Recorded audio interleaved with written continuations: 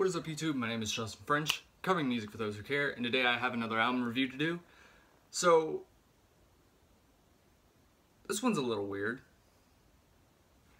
So many of you would know I'm into rock and metal most of the time. Some pop, a little bit. So I know some of my friends are subscribed to this channel, and I know you're probably wondering why in a million years I'm doing this review. Honestly, I think the curiosity cat came out of me, honestly. So, let me not waste any time into this album. This is Younger Now by Miley Cyrus. This is her 5th studio album, or no, 6th actually. 6th studio album. Her 2nd, I believe, with RCA Records. So I'm not much of a fan of Miley Cyrus, honestly. Maybe a couple songs, but other than that, I wasn't really a big fan of bangers. Miley Cyrus and her Dead Pets was tremendously garbage. Oh my. But this one's a little weird, honestly. If I had one word to describe this album, it's kind of risky, honestly, because this is more of a country pop album. Country or pop album. Country and pop, whatever you want to call it. Country pop. Honestly. Coming from the direction of her previous 2 albums to this, it's kind of weird. So during the course of this album, Miley is sober. She's not doing marijuana anymore. I'm guessing drinking's out of it too. And she became re-engaged with Liam Hemsworth, who was her fiance. They broke up, and then they got re-engaged last year. And the theme of love is pretty much all over this album, honestly. So let me dive into some of the tracks. The first taste we got of this album was the track Malibu, which is kind of her love song to Liam Hemsworth. And this is actually a pretty good track, honestly. I kind of enjoyed it. I really like the guitar line that flows throughout the track. Miley's vocals, and I like the lyrics to it. I think they're pretty beautiful. The lyrics to this, vocals to this track are actually not that bad, honestly, coming from her previous 2 albums. But I really enjoyed the track. So, and then we got Younger Now, which was released as the 2nd single. And there's one line in there, I think this is before the chorus. She goes, "I'm not afraid of who I used to be," which is kind of throwing back to the past couple of albums she's released. So that was a pretty good tie-in, I guess. Just kind of, you know, I think this track is kind of talking about how she's having a better outlook on life now that she's sober. And yeah, it's pretty good lyrically. I really like the lyrics to it too. Dolly Parton has a guest appearance on this album on the track Rainbow Land, which is kind of this bluegrass tinged country song, which is, I feel like, a political statement around us.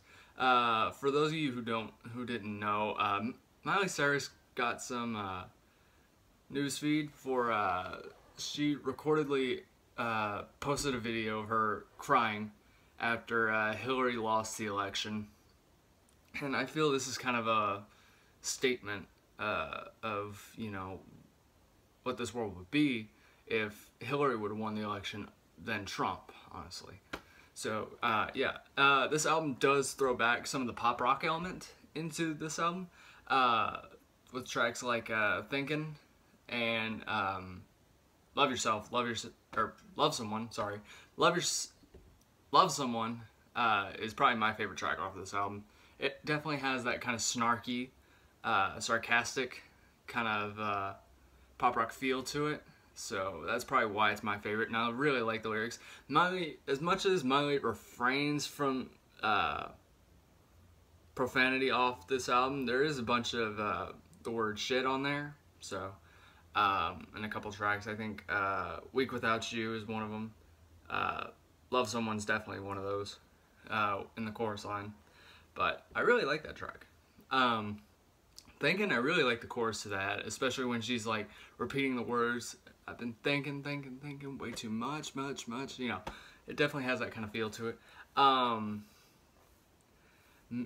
Miss You So Much is kind of a weird track.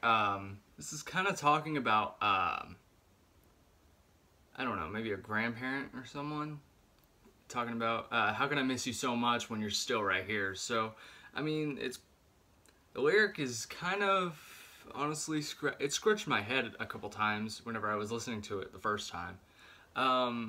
And I can kind of understand it now. Maybe it might be like a long distance kind of thing.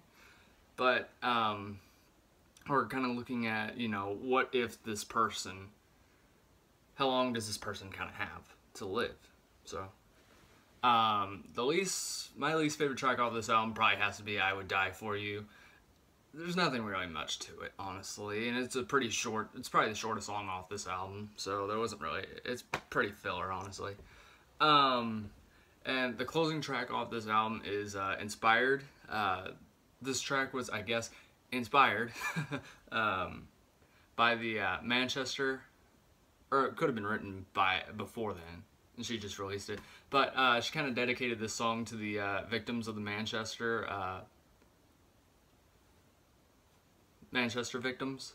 So, I feel like I'm missing a track. I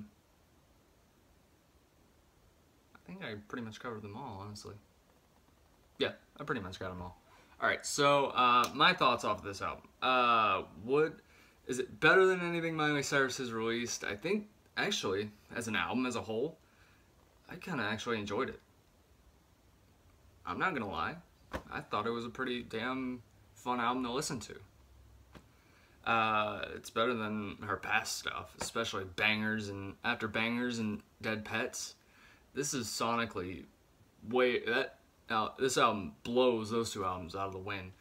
Would I recommend this album? If you're a diehard Miley Cyrus fan, I would recommend it. If you're a Miley Cyrus fan of Bangers and Dead Pets, this album is either going to take some time to get used to, or you're probably not going to end up liking this album. Me, I personally didn't think it was a bad album. Basically, better than anything she's released off the past two albums. So, my rating for this album is a 7 out of 10. So, yeah, thank you all for watching, and hope to see you soon.